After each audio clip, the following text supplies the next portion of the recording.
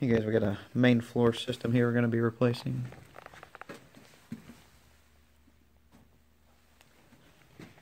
So we're going to keep AC.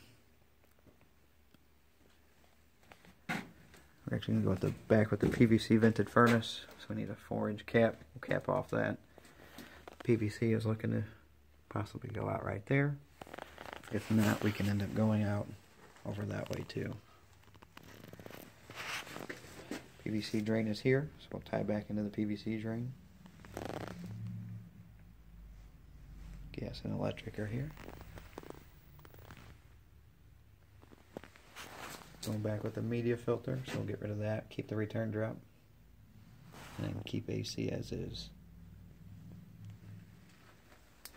And then to get outside, you got your steps that go up right there, along with your breaker boxes.